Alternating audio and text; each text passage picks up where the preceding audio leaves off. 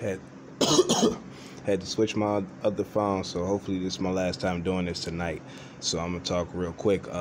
Yeah, like I was saying, you think about them, they wasn't like a pastoralist civilization merely. You know what I mean? They lasted for at least 400 years. Again, on the opposite side of the map in East Africa.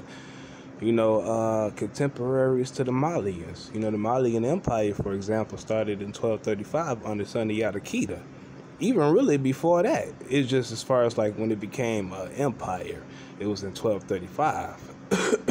Now, I know the history thoroughly all the way up to Mansa Musa, but I'm not going to go through that whole history again because it'll take too long. But as far as like the kingship and the different masses, you think about it, like Sunday Adakita, for example, 1235 for all the way up to 1255, 20 years, and then his first biological son, Wali, after him, reigning for 15 years from 1255 to 1270, and then his brother Wadi from 1270 to 1274, and then their other brother, the second adopted child by Sunday Adakita, which was a Khalifa who became Mansa for a year before he was executed due to the laws of the Constitution, him being a tyrant and depriving people of their life. And then finally Sunday Adakita's brother himself, who was his blood also, Abu Bakr, reigning for about 10 years from 1275 to 1285, and then after him, Mansa Socorro, who was also initially adopted or whatever, but, he reigned for about, 15 years, 1285 to 1300, and then after him, Mansa Gayo from 1300 to 1305, and then his son Mansa Muhammad from 1305 to 1310, and then that's when Abu Bakr II, the person that made the famous, attempt of an expedition to the Americas, and died at sea. So he only reigned for about a year or whatnot, and then after him, Mansa Musa. Or whatnot, who made the famous pilgrimage. I'm not finna going through all of that because it'll take too long. But the whole thing is, as far as like him, when you think about it, the Malians definitely were one of the most richest empires in history. And, considering the expenditure of gold, the large excess expenditures of gold during his trip as far as Mansa Musa, he was only like the third Malian king that was documented or purported to have made the trip to Mecca. He wasn't the only one. 2 Malian Mansas went to Mecca before him. Mansa Socorro, the guy that I mentioned that reigned from 1285 to 1300. Then before Mansa Socorro, Sunday Adakita's actual biological son himself, Mansa Wali, made the pilgrimage to Mecca. So my point in bringing that up is that if Mansa Musa was that rich, that means all the fucking Mansas were. Their whole entire empire was rich. It's just that Mansa Musa is heavily documented to have made this journey and decided to spend a great deal of their wealth. So going all the way back as far as like 1270, when Wali made his journey, he was just as rich as Mansa Musa. He just didn't make any type of gold expenditures because he didn't accidentally kill his mom, so he wasn't trying to repent. That's just the Malians. And then you go back before the Malians, you talk about the Ghanaians, the Ghanaian Empire. It's a guy named, and I read this when I was in Memphis, Tennessee in 2017. I actually read the whole entire passage about Ghanaian, the Ghanaian history. He had a book called, this guy Al Bakar, he had a book called Book of Routes and Realms, and he published it in 1068. That very same year, during that same time, the king of the Ghanaian king of Ouagadougou, as it used to be called, his name was Tonka Menin at the time.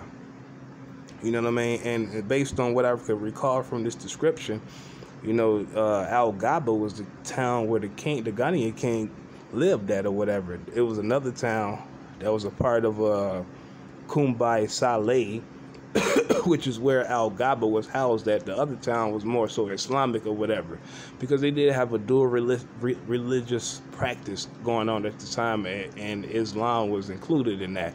The whole point is, as far as this book description, the Book of Routes and Realms by al-Bakr, I remember him mentioning that as far as their army, they had like 250,000 in their army that possessed arrows and bows. You get what I'm saying?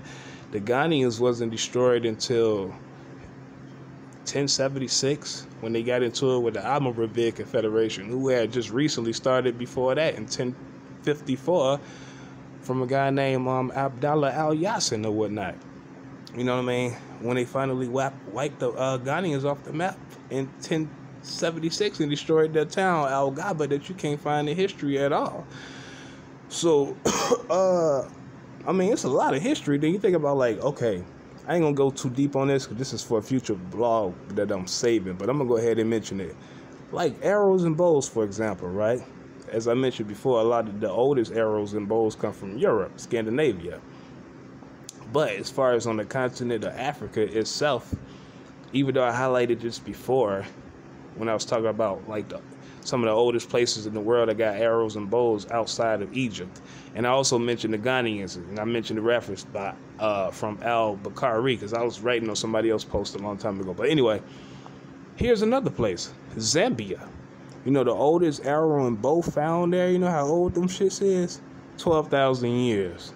12,000 years ago. All right? And the invention of an arrow and bow is very significant because it's not a biological necessity. So that's an example of cultural influence. Again, hinting at a lot of lost history, but I ain't gonna veer too much off this because I do not want my phone to cut off and I want to get through this. The final thing that I'm gonna mention is in West Africa itself. Now, I found out about this about like 6 years ago, and when I read about it, I was so fucking intrigued, but I was happy at the same time. Now, in West Africa, in Mauritania, right, there's like 4 major old settlements, the oldest on the fucking coast of West Africa. Them shits go back to 4500 BC, 6,000 years ago, almost 7,000 years ago. These were stone settlements. 4 major locations. One was called Dar Tachit, or Tachich.